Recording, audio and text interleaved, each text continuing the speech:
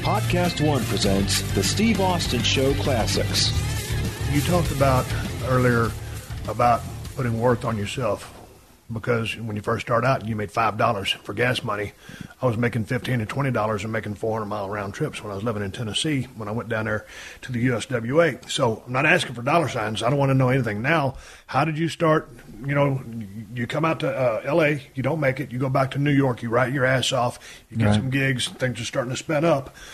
I always tell all the guys to get in the business of pro wrestling, you've got to learn the business part of the business, not just the stuff in the ring. Oh, yeah, absolutely. That's the ring. That's the entertainment part of it. And comes the business aspect of it. So as a comedian, and dude, and all of a sudden you get into some demand, you hit a lull, come on, and because you get a break from Opie and Anthony and Jim Norton, the HBO thing, how do you determine, hey, this is what it's going to cost you? You get a good agent. You can't negotiate your own thing. You got to get a good agent. And what I did is I got with a guy he was like me. We started working together in like 2001, Mike Berkowitz, and he was trying to make a name for himself, and I was trying to make a name, and we were right at the exact same like place. And as I've gone up, you know, the stand-up ladder, he's gone up the agent ladder. Now he's like, you know, I think as far as like being he's past me as far as being an agent. I mean, like the client list that he has is incredible. And we always laugh. He used to book me anywhere he could book me. The Skyline Cafe in Appleton, Wisconsin. It's a great gig, by the way. You know, I was occasionally working a Funny Bone back then because, you know, I think those guys always thought I was funny, but I couldn't sell tickets. And it's just like, you know, and, you know, there was those periods where you start thinking, do I need a catchphrase? Yeah. Do I go on tour with like 5 other redheads and do the redhead tour? Yeah. I mean, what do I need? A hook? I got to get something. And, you know, it all works out. If you just do what you're supposed to do and you do the work, it's definitely a longer road than it is if you have a hook. But, you know, it's a lot of times those people that have the hook, once people are over it and there's nothing else beyond it, you know, you go back down, which is why I love watching you guys, because you would say The Rock had these hooks, but you guys kept writing. And you just kept coming up with more and more shit, and you'd switch it up and everything, and then you become, like, prolific. Then, to me, it's like the Chappelle thing. I could see Chappelle this month, and I could go see him in October, and I would see, you know, the show would change so much. Like, it's like you're just going to see Chappelle. It's like almost like beyond stand-up at this point. Right. It was funny when I came to New York, and like I said, I've been in the business 7.5 years. I was full of piss and vinegar. I was laying my shit in. I didn't have a gimmick. And to get this before Stone Cold and the agents back in, Blackjack Lanza, George Animal Steel, Sergeant Slaughter. George Animal Steel was the best. Yeah, he scared the shit out of me. When I was a kid, I was so afraid of him. He had that green tongue, and he'd eat the turnbuckle. The hairy back. Oh, the hairy back was unreal. Yeah. But those guys, they would tell me they'd watch me work in a ring. When I came in, they'd brought in, you know, a bunch of other guys who they saw as superstars, and they were pushing these guys. And those agents noticed me, and they said, Steve, keep doing what you're doing, because you're not a gimmick. It's going to take you longer to get over. Jesus but when you get over, you're going to stay over. Dave Chappelle said the exact same thing to me at the comedy the Comedy Cellar. He said, listen, he goes, it's going to take you longer, but when you hit, you got to hit hard. Just keep doing what you're doing. And I didn't even know what he meant, but I just was like, wow, this genius just, you know, said that I had a shot. But like, yeah, because, yeah, if you're not the hot chick, in my business, if you're not the hot chick, you're not the fat guy. If, you know, for a while it was the hipster with the big bushy beard and the hoodie, you know, and you were 34 and acted like you had, you know, the social graces of like a 15-year-old. Like they were into that for a while. And, you know, being a balding redhead was never in. So I had to go the long way around. But it was better because I don't think I couldn't handle, like, you know, I've seen some guys like truly funny guys that just from like day one are like ready. Right. Like Dane was ready. Kevin Hart was ready.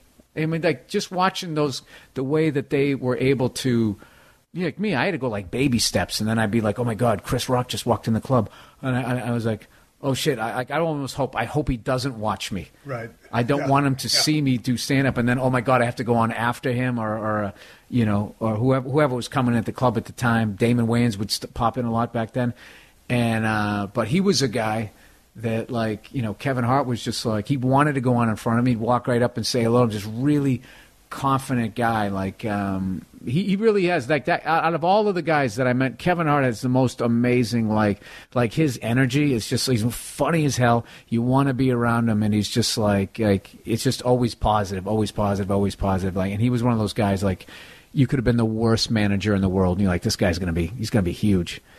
Even then, I didn't know he was going to sell out. He sold out the football stadium where the Eagles play.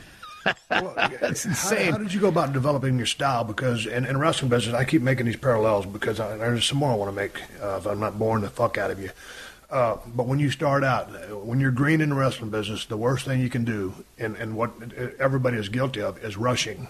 Going too fast, bing, bing, bing, bing, bing. Oh God, slow the fuck down. It's all the same. Might have it's all the same shit. 7 minute set, and all of a sudden, like you said, on your first gig, you finish in 3 minutes. Absolutely. Like, goddamn, you fucking jerked off I too used fast. to do 10-minute sweats, and I just said sweat. 10-minute sets, and I would come off stage sweating, like I was James Brown or something. I was just nervous, and I certainly wasn't doing anything James does. I was just up there talking, and I was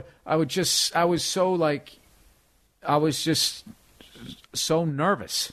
I just didn't want to bomb. I didn't want to go through. It was really when I moved to New York, and like when I lived in Boston. Boston's really, at least back then it was really segregated and everything. So, I started my career. The first 3.5 years of my career was performing in front of drunk people from Massachusetts, white drunks from Massachusetts, which is what I was. I was a white drunk from Massachusetts, so it was easy.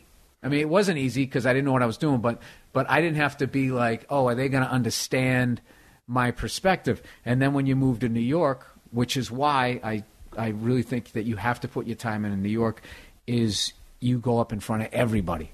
And all of a sudden, it's black, white, Puerto Rican, Jewish, like super fucking born into money, just got out of jail. You have like it was just everybody, and I just remember going on stage and being nervous, so I came on my heels, and I instantly would start bombing, and what I learned to do was you had to be not aggressive as in going at them, but you had to be confident, and It took me a long time to get that down, but I just kept going and going. Like, I was so afraid of like black crowds initially that I just started doing the black rooms. I just started. Plus, I also knew I had material that I thought could, I wanted to make sure I was saying it right. As white as I am, if you're going to talk about it, you had to make sure you were saying it the right way. And what I do now I know when I'm saying it in the wrong way in front of a white crowd is you get you're like whenever I get that energy, like, yeah, woo. When I hear that shit, I go, oh, I'm not saying it like that. I'm not saying it like that. I'm trying to keep this, I'm joking around. I'm being silly here. So there is that thing. And I wish shows in general, I wish TV shows were more, I don't know how you would do it, but just appealed to more people so that you could do an audience like that. So, because the longest time I did the Apollo, I would do BET, and then I would do Comedy Central, and I always wanted to draw a mixed crowd. But, as you move up in this business, I mean, the whiter it becomes in this weird way. You're not even, conscious of it. And it's a very, it's a very hard thing to try to navigate, to try to pull the crowd that you're trying to pull. I mean, I love everybody that shows up to my crowds, but to me, I still love New York because what I loved was everybody was there. And when everybody's in the room, then you can really joke around because there's that social thing where it's like, obviously he's fucking around. The person he's making fun of, that group is sitting right there. You can interact with them. But if it's all white people, it starts to feel like a meeting. You know what I mean? And people can, people are. The thing is funny about it, for us, when you work the Garden in New York, it's like if you could get over in the Garden, you can get over in front of anybody. Or in any crowd, just because the diverse mixture. How sick is it looking up and seeing that? The roof, to me, is the iconic thing. Because to me, that was Led Zeppelin. Song remains the same, and you just look up and you're like, how the fuck am I standing here right now? I never really thought about it like that. Yeah. I got knocked out in the Garden one time, and I was looking up at the ceiling, and I didn't know where I was. And the referee, I was working with The Undertaker. My fans have heard me tell these stories too many times. He was going to give me a backdrop, and I kicked him in the chest, and he straightened up. And when he did, the back of his head hit me right in the chin, uppercut. I'd never been knocked out in my life up until that point. And I'm laying in the middle of the ring at Madison Square Garden looking up at the damn ceiling. And Earl Hebner, same referee, looks down at me and goes, "Goddamn, boy, you all right?" I looked up at him. I said, "Where am I?" He goes, "Goddamn it, boy, you in the garden." So I finished the match. I didn't know what the fuck happened, but I finished the match. When I go back and look at some old Larry the Cable Guy stuff, he came out when he first started as a comedian with a straight, regular accent. When he created the Cable Guy with the country accent, that's when he got over. Were you always the same with your approach to how you deliver your material? Because you get this great voice that you can just ramp up and get that high pitch when you're when you go off on a rant and you start just going off on something. It's almost like you're just freewheeling out there. Was that always your style? No. When I first started working, I was clean. I wrote everything out. I memorized it, and everybody was just like, "Dude, you're going to be on TV." I looked like I should have been like one of those little kids in the back of a station wagon and like a Chevrolet commercial, baseball, hot dogs, apple pie, and Chevrolet. I looked like the all-American kid. I mean, I was like 23 years old, and I had a baby face, and I was working totally clean. And I did that because I wanted to make sure I knew how to write a joke. And then it became, about a couple of years of working totally clean. It was then like, this isn't who I am. I don't talk like this. I'm a angry man. I didn't realize how angry I was until it was my 30s. I started to realize when after like the sixth girlfriend broke up with me and was telling me all my faults. And I'm like, well, this seems to be reoccurring shit here. I guess I need to work on myself. But it's just gradually. I mean, I'm not the same person I was when I was 23 either. So like I was a people pleaser when I was 23. And then there's somewhere along, your 30s, you realize like, yeah, this is when you're a people pleaser, you attract assholes because only nice guys put up with their shit. Then all of a sudden, you got a bunch of assholes in your life. So it was a combination of on and off stage, me just becoming just more myself and not giving a shit in a good way, not a rude, arrogant way. Just like, hey, this is who I am. This is what I like. This is what I do. If you like it, cool. If you don't, I understand. I'm not going to bore you with it. And when you get to that thing, then just when you're really being yourself, then people who relate to you gravitate towards you, and hopefully it's enough to fill up a room, or you're going to have to go back to your day job. So, one last thing on that line, I got some other stuff I want to ask you about, but okay. Man, I always figured kind of that's what I did. I just kind of turned me up to a high level. I'm not that person all the time, but I mean, it's basically it would get obnoxious. Yeah. You walking around your house body slamming people, they wouldn't want to hang out with you. I would cuss a lot. I started cussing on TV, but I'd use your basic big four cuss words that wouldn't get you tossed off. I'm not dropping F-bombs and stuff like that. I started doing middle fingers. I love that. You drank the beer, shaking the finger. That was the greatest thing ever. But I mean, it was just me turned up. But I think people loved that because everyone wanted to do that to their boss. Everyone wanted to come in with the beer, suck down 3/4 of it, throw the rest in his face, and give the guy the finger and tell him to go F himself. But my point is, I was willing to go out on a limb and push the envelope, and had I not, I never would have made it.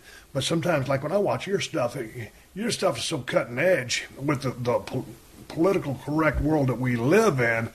You really push the envelope, and you're able to get away with it just because sometimes it's like what you said. Hey, not that way, or you'll say something, it'll get uncomfortable in a room. But you know what it is, though? What is it? That whole political correctness thing it's just lazy journalism. It's just an easy they'll talk about. I've been doing a bit in my act how they talked about transgendered bathrooms. Yeah. They're not going to talk about the ocean's dying. There's too many people on the planet. Our food is genetically altered. They're not going to talk about that stuff. Would send everybody into a depression. We're doomed type of shit. So you keep it light. Oh, look at this. Donald Trump doesn't care that Caitlyn Jenner pees in his building. And then comedians getting in trouble. You can literally genetically alter the food and they're not going to talk about it. But if you do a wage gap joke in a strip mall, you could literally get on national news if it goes back and forth. And most people, they're just tuning in to watch because it's fun to watch somebody get in trouble. But, I still believe they're adults. They go to a show, they know you're joking around, and if you make fun of Caitlyn Jenner or you make fun of this or you make fun of that, you don't hate these people, you don't believe this stuff. It's a joke. Right. But it's one of those deals where you'll be in front of whatever. 1,000 people, 999 had a great time, right? Night after night after night, right? And then one person doesn't like it, they go on a blog, and all of a sudden they act like the sky's falling, and it's just a, it's a complete non-story. There is political correctness, but it isn't something that, like, in comedy clubs, like, every night, like, there's, like, all of a sudden everybody got all uptight. Like, you go to a comedy club, people want you to go off. Right. They want you to say crazy shit, and they know that you're joking, and that's why everybody's laughing. If they actually thought you were serious, they wouldn't be laughing. Like, people get it. They get that, you know, I mean, do you got to put on a fucking clown nose? I mean, they know what they're doing, but there's always going to be, like, that selfish audience member who lets 800 subjects go by and laughs at all of them, and then when it comes around to them, then all of a sudden, you know, you're not telling jokes, you're making statements, and they're offended, and oh my God, they're owed an apology, like they're a little country, you know, and you offended them, and now there's no more trade, and so it's like, well, then fucking go home. Stupid. That's great.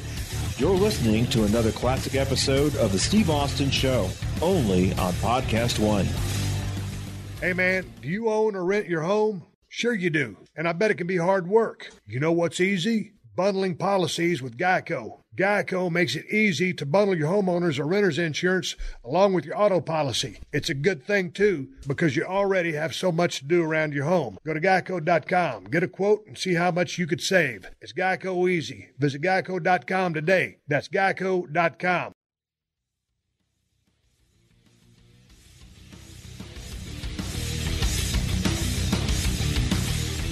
Let me shift gears on you if you don't mind.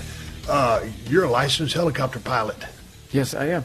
Dude, here's the thing. I haven't flown in a minute. I've been in that writer's room working on the next season, After's for Family. Yeah. I've been wanting to learn how to fly a helicopter for a long time. I was starting off with an airplane, but I was like, man, well, where am I going to go on an airplane and kind of just fly? Dude, I got the school. I know where to go. I know the guys you should fly with. Here's my question. They'd love it. Here's my question. They'd love to teach you. I want you to go off on this one because every time I fly my ranch in South Texas every year just to do a deer count for the survey. So this badass pilot. And it's the most manliest shit I'm going to hear all day, especially out in L.A. Oh, yeah. I fly over my ranch to do a deer count. Have you ever tried to have a fucking barbecue out here?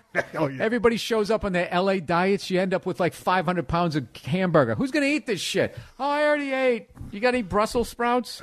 So work with me on this one. So I asked the helicopter pilot, hey, man, you know, he teaches people how to fly as well. I said, man, how hard is it to learn how to fly a helicopter? You think I can learn? I've asked that to about 10 people.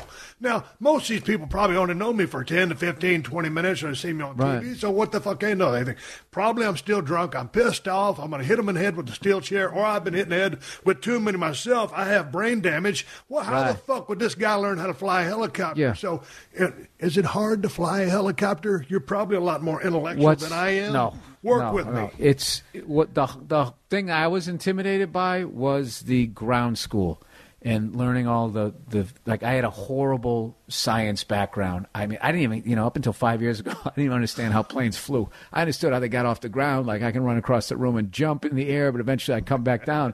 The plane weighs way more than me. How the fuck is that thing staying up there with all the people in the luggage, right? But that was probably the best part about it, is learning all the whole physics of it. And now I completely understand it.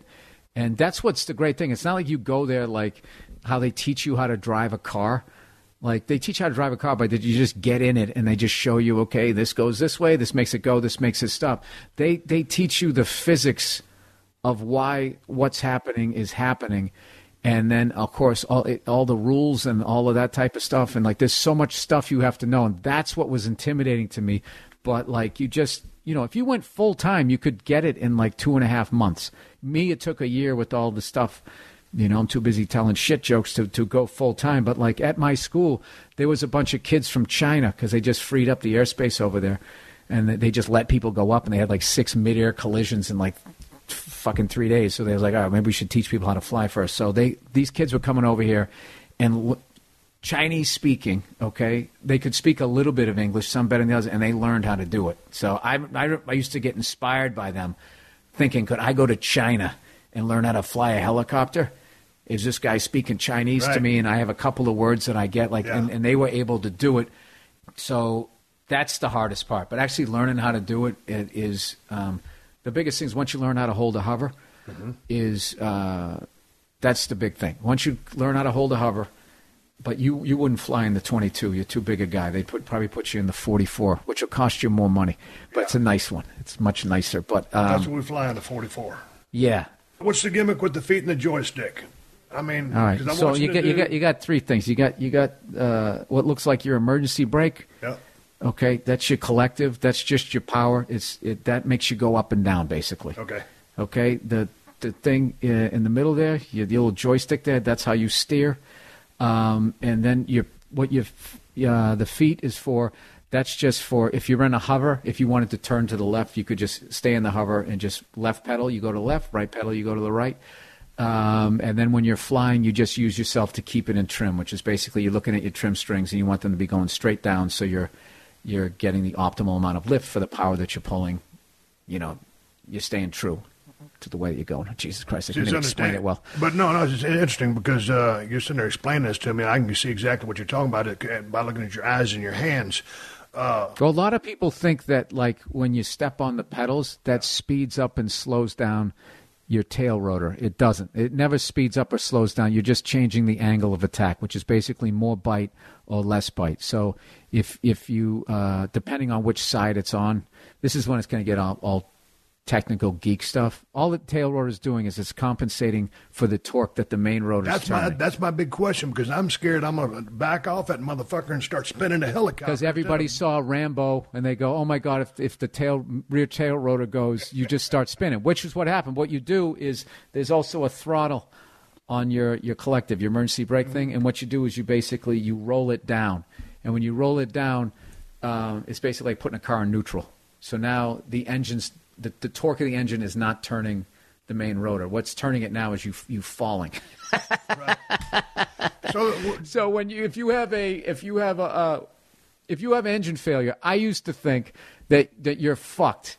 Like a plane, you can keep gliding. Yeah. What they do is called an auto rotation. If you saw the Rock movie, he goes, we have to auto rotate, which is the funniest shit ever, because no one would ever say that. If you have to auto rotate, you don't say, we have to auto rotate. You just go, shit, fuck. Yeah. That's what you do. You don't start explaining it to the passengers. But that's just, in my business, that's called pipe.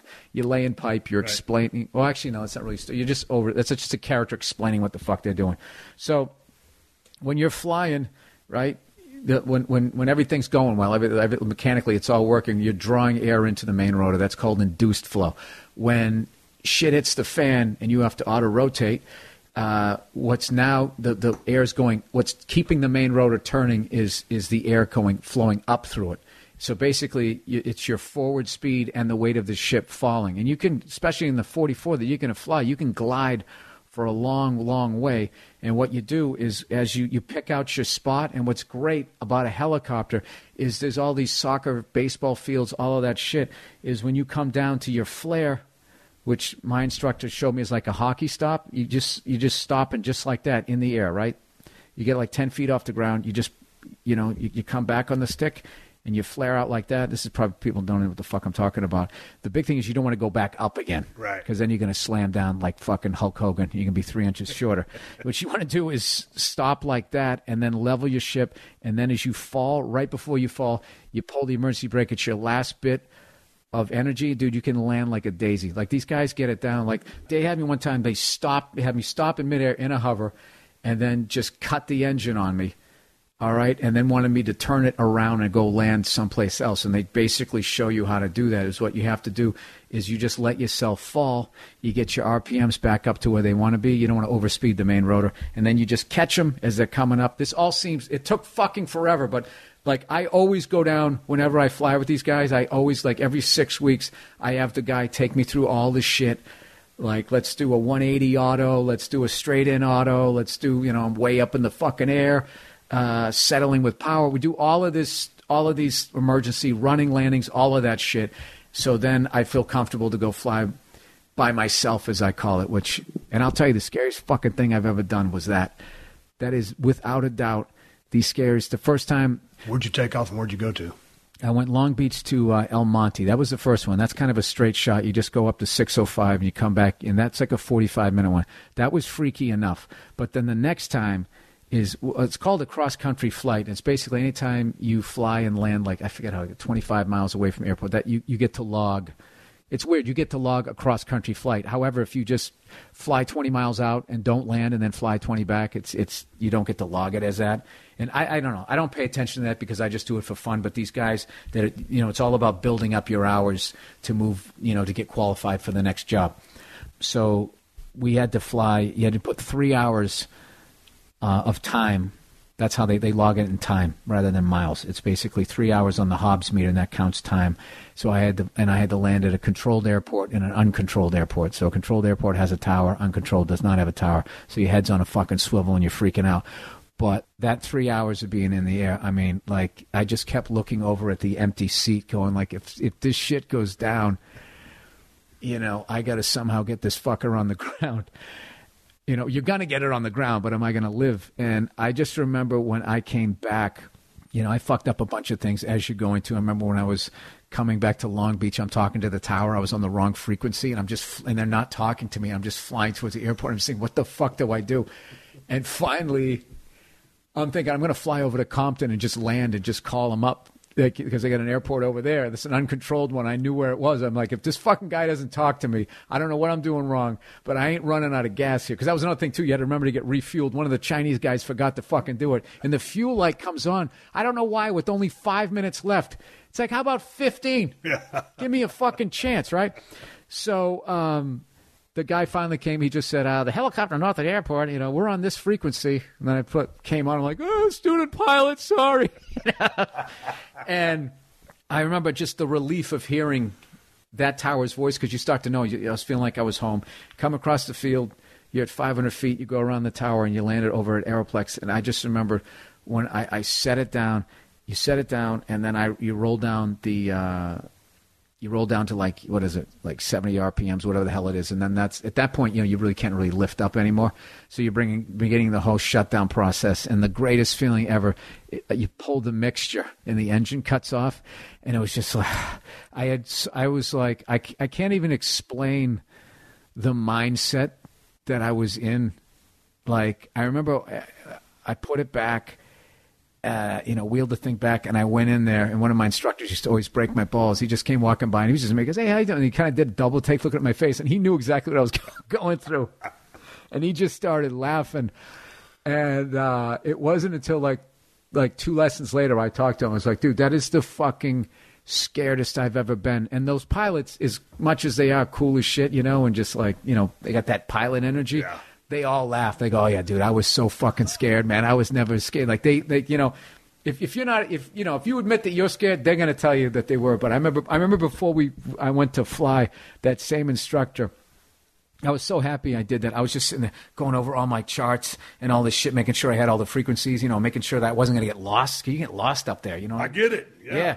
And he goes, he just sat down next to me. This is going to be a visual joke because this won't play. I remember he just sat down next to me and just kind of went, just rubbed his hands together, gave me a look like, oh boy, let's see how this fucking guy. And the reality is, what you don't realize is there's no way they're going to sign you off to go do this thing if they think there's even a hint of a chance that you're going to fuck up. And you should definitely go do it. It's one of the, it's an incredible privilege to be able to do it. I haven't flown in like 2 months, and I got to get my medical up to date. But I've been writing the second season of F is for Family, so I'm going to fly coming up this week for the first time. What made you want to learn to fly a helicopter? Of all the things that you could pick out, why? It was just something I always thought they were cool. I used to watch Magnum P.I. and just thought, wouldn't it be fucking cool if you could just, buzz around an island in one of those? And I've also always done shit the hard way. Like, I guess like learning how to fly a plane is easier than a helicopter, but no disrespect to those guys. I'm sure that once you get to the jet level, I mean, I'm just flying these little rinky-dink things, but like, I just thought it was fucking cool. I always just thought a helicopter is cool. You know what's cool about a plane? A jet. A jet is fucking cool. Being able to just like those guys just flying. I talked to this guy he had his pilot's license, and he was just talking about the first time he learned how to fly this jet. He goes, we went so fucking high up. He goes, I'm literally looking at the curvature of the earth, and he, done fixed wing like prop, and it had these little ass fucking wings.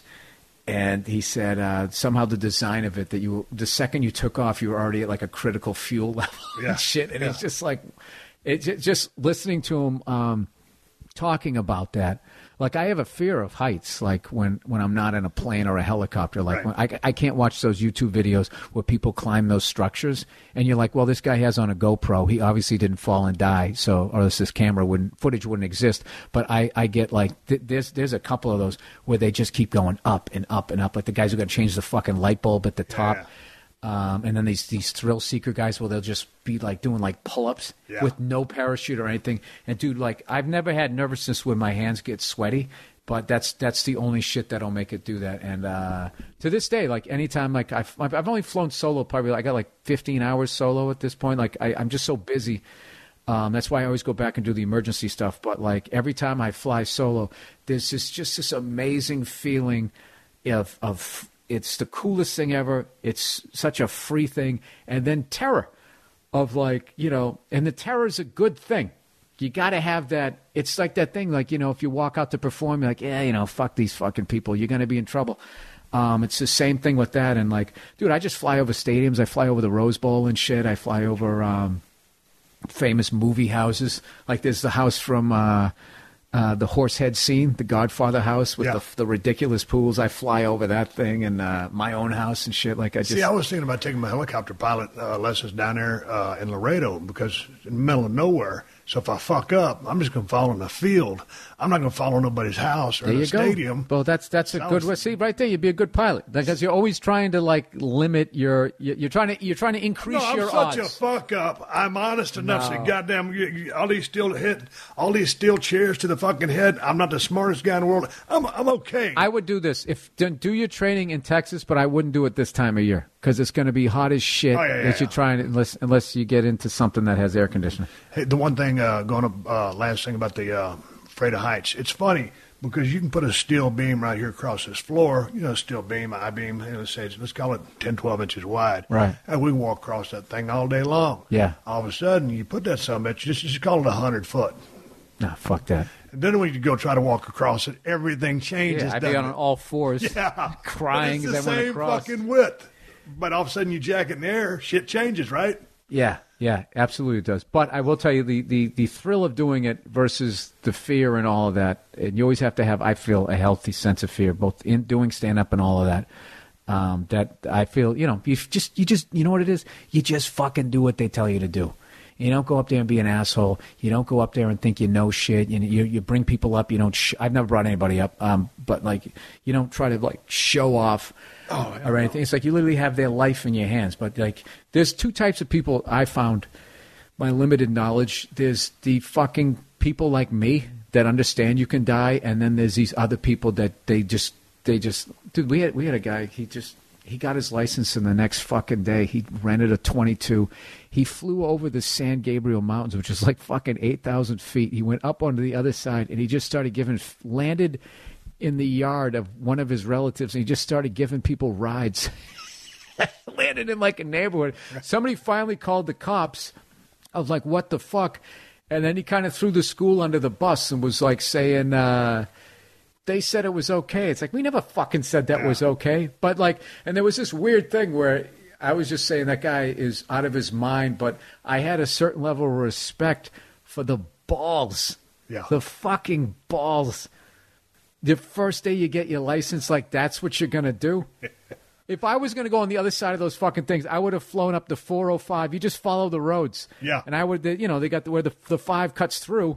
You got that pass. I would go, and even then, I get nervous going over the 405 when it goes from Hollywood to the Valley. Like, you really start getting up there, and it's just like one of those things where I don't like getting too high, because then you start getting into where the fixed wing guys are, right. And those guys kind of have like a 45-degree angle. They can't see below, and that can get a little shady. So I like staying right around 1,200, 1,500 feet. I just stay in my lane. Right. Follow the roads. I always announce where the hell I'm at. Hopefully I'm on the right frequency. I'm such a dope, but yeah.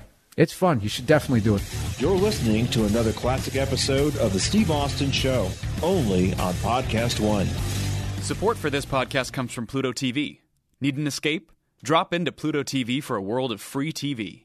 Stream hundreds of channels and thousands of movies and shows all for free. Yeah, free. No subscriptions, no fees. Imagine 24/7 channels of Narcos, CSI, Star Trek, Survivor, and everything else from hit movies to binge-worthy TV shows, the latest news, live sports, comedy, and more.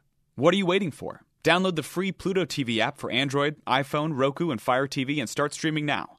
Pluto TV. Drop in, watch free.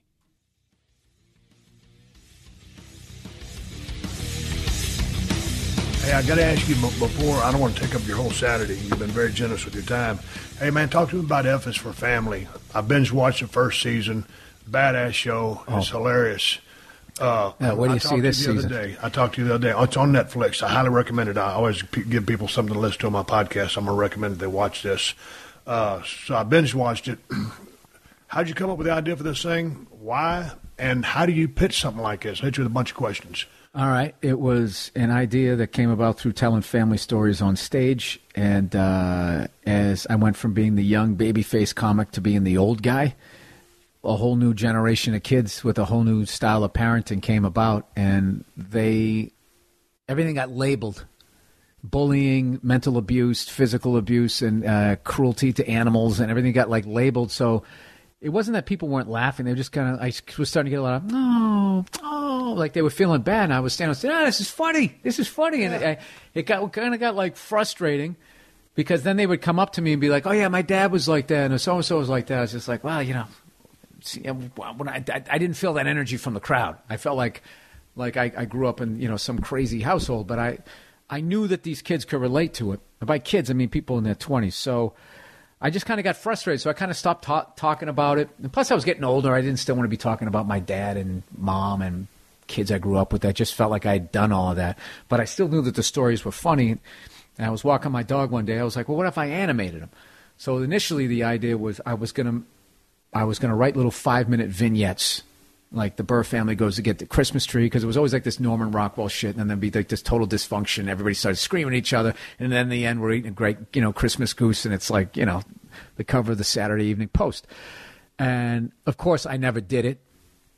And then I ended up meeting Vince Vaughan while I was working with Steve Byrne, and he's got a production company, Wild West. They brought me in. I met Peter Billingsley, Mike Lagnese, Victoria Vaughn, and all of them, and I said, I don't really have an idea. I have this silly idea for a cartoon, and they loved it. And then they introduced me to the great Mike Price from The Simpsons, who's just a monster. He's like the nicest guy ever, but nobody works hard on that guy. He's just amazing.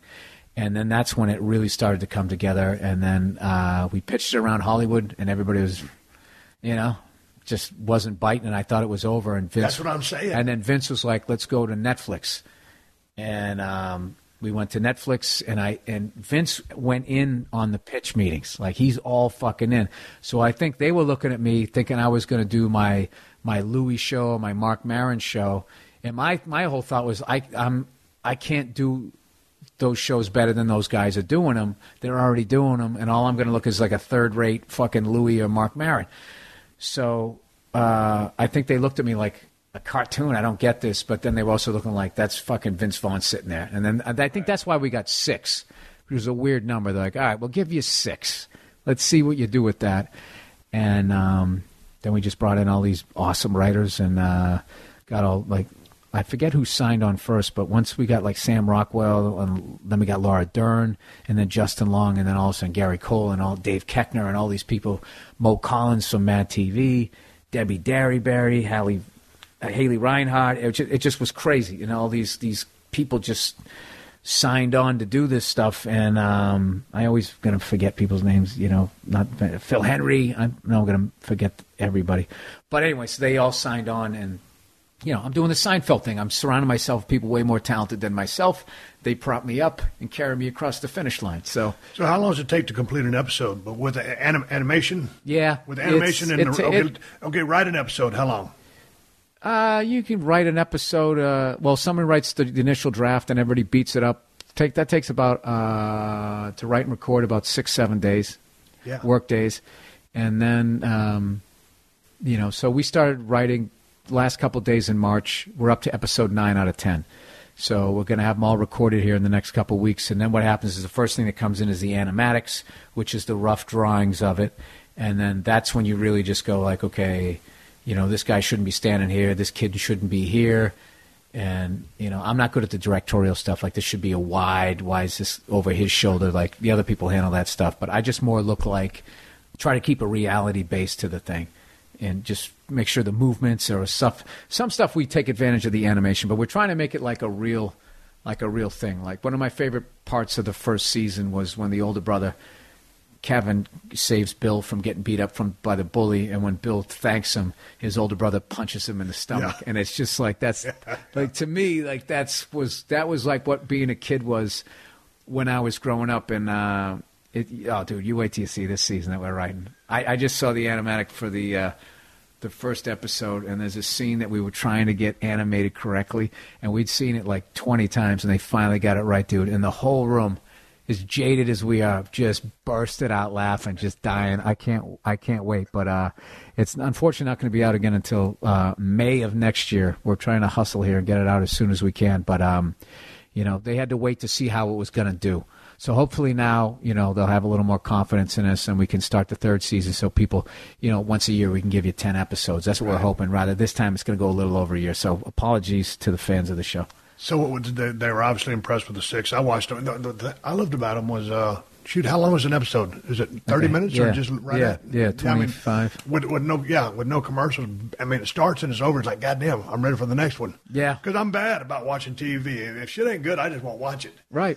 I like how each episode rolls into the next one. That was Netflix's idea, and I was against that. I'm like, really? No, I want to do like The Simpsons standalone. They're like, no, serialize it and blah, blah. And then the second we were going to serialize it, it just took the writing to a whole other level. Now you're not just tracking the story, you're tracking it for the whole season. Like, okay, we got to bring this kid from here to here, her from here to here.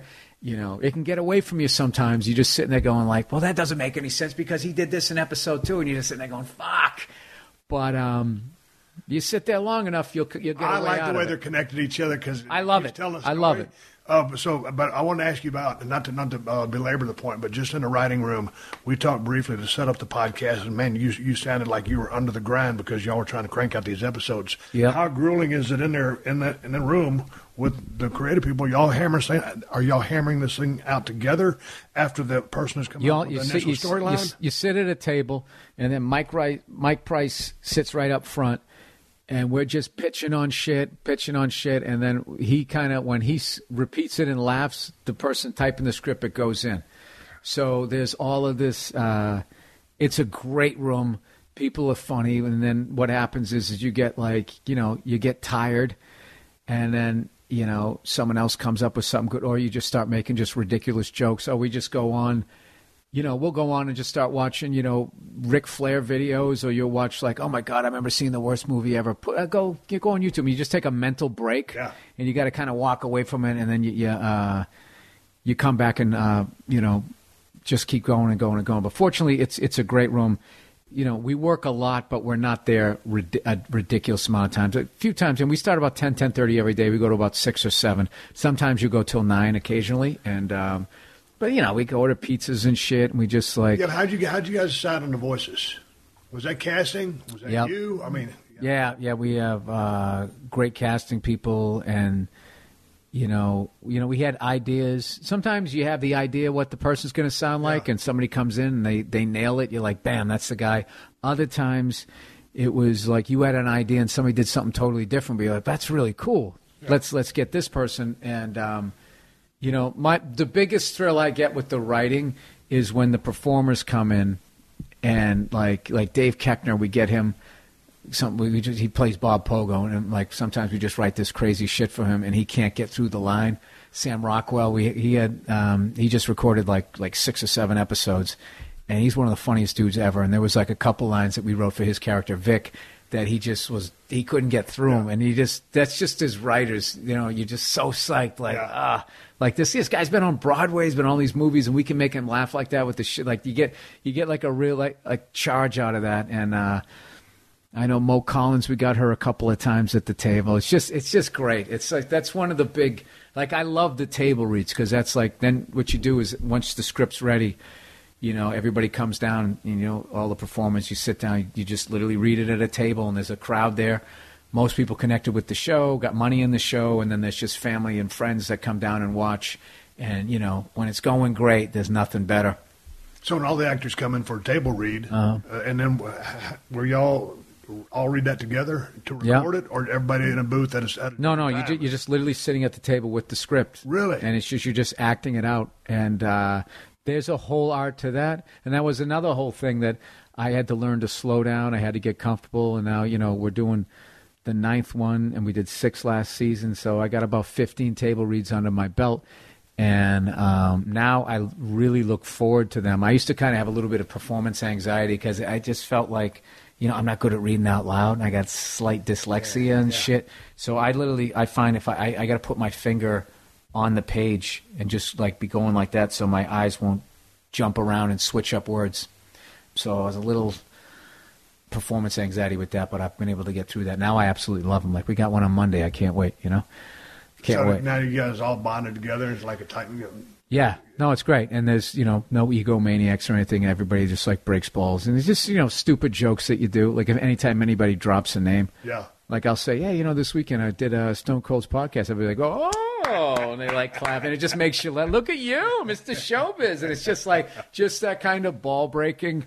And then sometimes you just pitch stuff that just, you know it's not getting in the script, but you just want to make everybody laugh. Yeah, you know what I mean? Yeah. It's usually the sickest, most twisted shit ever. And the great thing about a writer's room is that's the rules. Like, you can't get offended when you're in there. Right. That's it. Yeah. You just have to go in there, and that's it. People are going to trash you. They're going to trash everything that you believe in. Because we're all going crazy sitting in this fucking room trying to get it going. So what's next for you? I know you're going to you're going to be in the UK. You're going to be in Ireland here in literally a couple of weeks. Scotland. How Amsterdam. do you schedule your show? Your Elvis for Family. You're doing that. You got what, 2 more episodes? Yep. And then you're going to get out on the road. How many days of the year are you trying to stay busy or do something? I mean, well, I'm getting ready to do another special. So, like, you know, so this, you know, I got the once you know, we're done with these records, writing and record, then I'm hitting the road pretty hard, and I'm just gonna go all out until I tape the special, which I believe we're going to be doing in October. We're still trying to work out where we're going to be. Can't say what city yet or anything, but it's going to be awesome, and I already have the idea how I want to shoot it. Have you started writing it yet? Oh, yeah. I have like, you know, I got like 90 minutes material, but like I just have to see which ones are going to be worthy of, can make the cut. Will you consult with anybody on that final, what's going to be a hard 60? Or I'll probably do a little more, like an hour 10. My last one was like a little bit hour and 15, hour 20. I don't know if I want to do another one as long as that. Like, you know, you want to keep leave them wanting more. Leave them wanting more. Yeah. No, but my question is, I mean, will you like say to your wife, "Hey, what do you think about this?" Or will you just say, "No, Bill, you're the funny son of a bitch. You're the guy who knows your material." No. I run stuff by my wife all the time, and my wife is hilarious, and.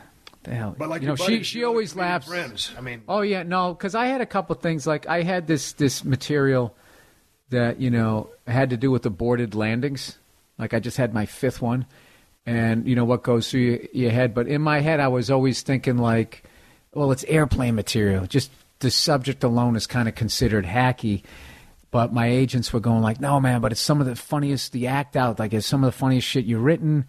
And then I went down to a club, went down to Flappers, and I saw another comic, and he was doing a bit about an aborted landing, and it was different, but it had the same tent poles going through, the stewardess sitting down, you know, not looking at you, freaking out, and blah, blah, blah, blah. And so I just said, well, there you go. That's why I'm not putting that in a special. So I will continue to do the bit. I'm going to do the bit when I'm on the road, but I just won't stick it into my hour. So, like, I have bits of mine, like my getting arrested for drinking and driving, and, you know, cop wanted me to pull over and I kept going, right? I have those stories, but I just feel like those kinds of stories people have told. So what I just use those for is when my special comes out and I have no material, I have those that I've never done on a special. So those things kind of hold me up as I'm writing a new thing, and then once I get the new hour together, those old ones just go away, and like it's almost like it's like leftovers. So I have like leftover bits. So I have enough. I've been doing it long enough that I have like a half hour of leftover shit that I can, I can come up with a half hour of new shit, and then have a half hour of my leftover solid shit, and I can mix and match them. Here's a couple of new ones. Here's the one that works. Here's another one that works if I need that, and then blah, blah, blah, blah. And that's how I kind of use it to build up the new hour. And that's just shit that I've just learned throughout the years. But and then I guess it's just because you've been doing it so long, it's what you do. So, I mean, because I'm just sitting there trying to think, I could be a funny guy in a room, but I ain't no stand-up. I ain't even close to being a stand-up. Never would claim to be.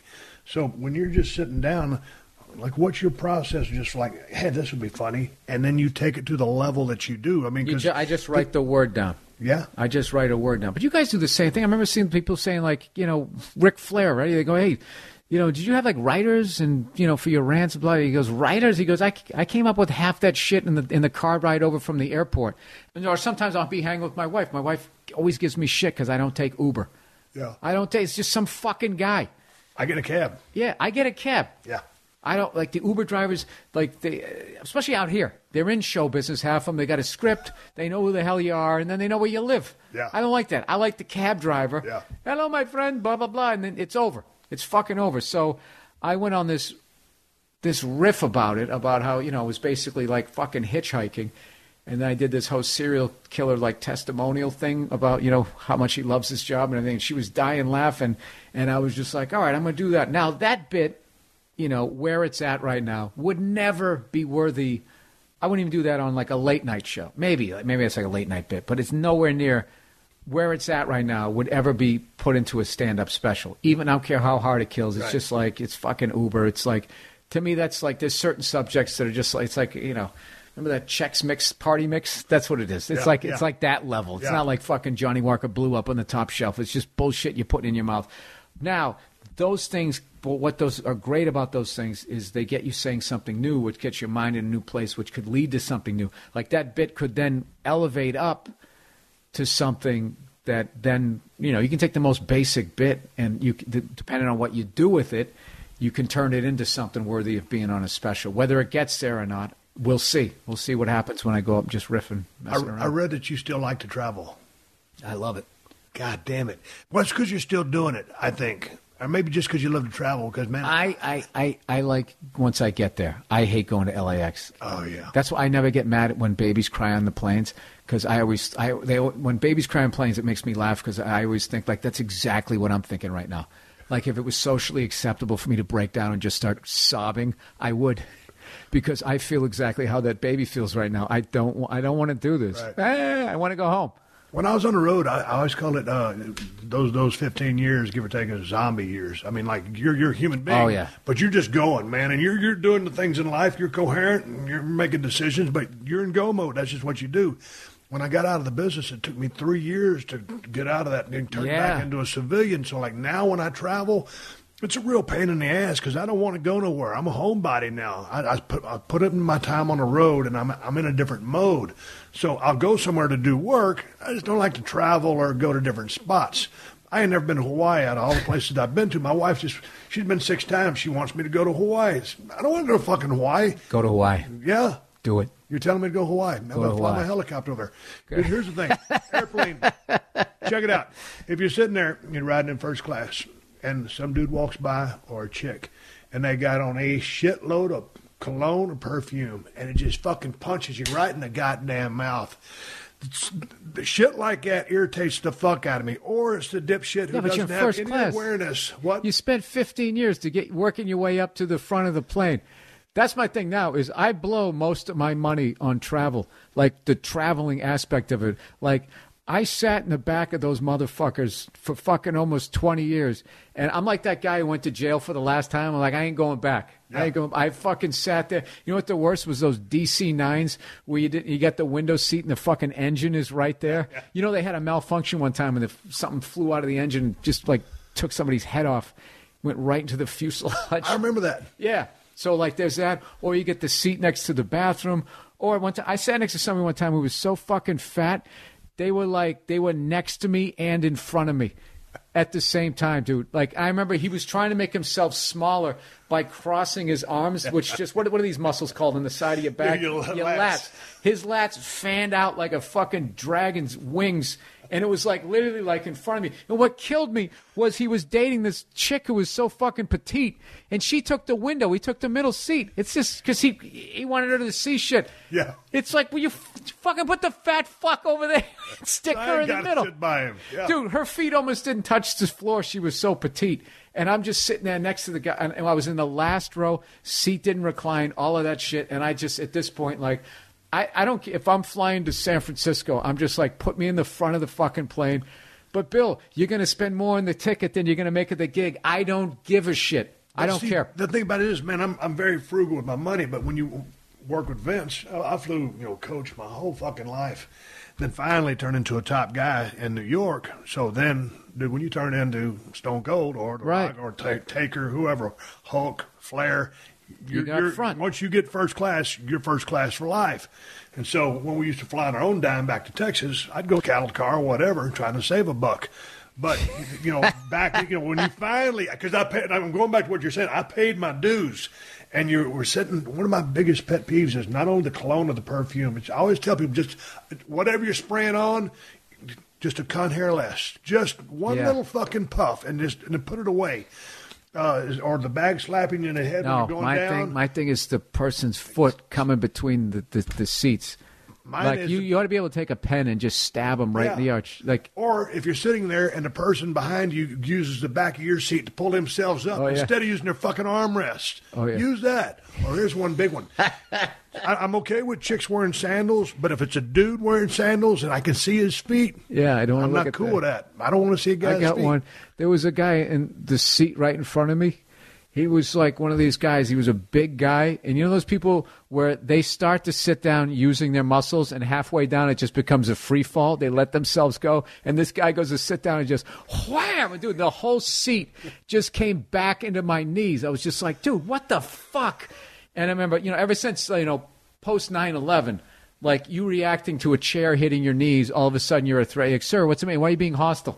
It's like, because that fat fuck just, and then, I'm going to, the F word starts coming out. You're the bad guy. Yeah, then I become the bad guy. He's irate. There's something wrong with him. Sir, he's agitated. Sir, are you going to be okay to fly today? Like that type of shit. I'm just like. I'm going to be fine. Shut the fucking door. No, you know what I did? When I went to get up to get the guy back, I used the back of his chair, and I did it really quickly so his head would be off, and I let go, and it whacked him in the back of his head. But still, that's at least cushion for your head. I still got it the worst.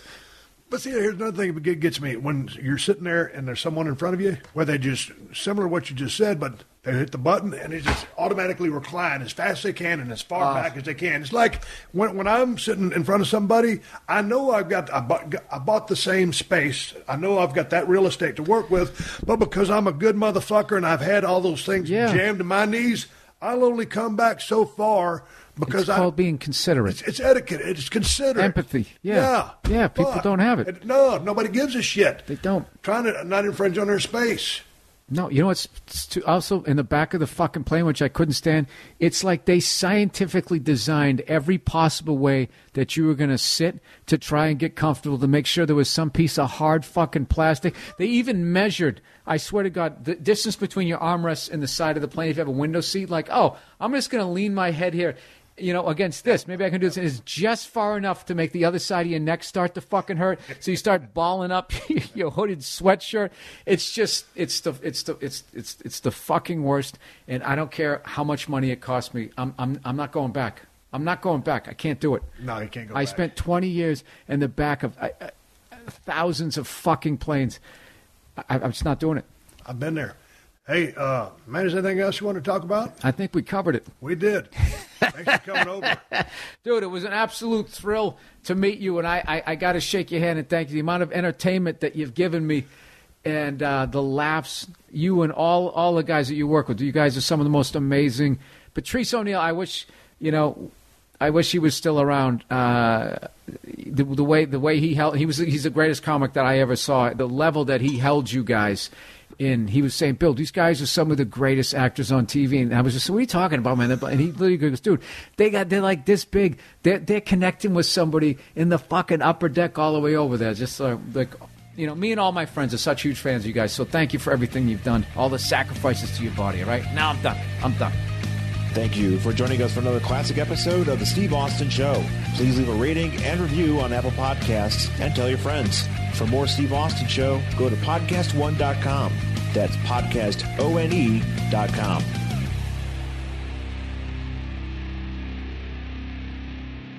Support for this podcast comes from Pluto TV. Need an escape? Drop into Pluto TV for a world of free TV. Stream hundreds of channels and thousands of movies and shows all for free. Yeah, free.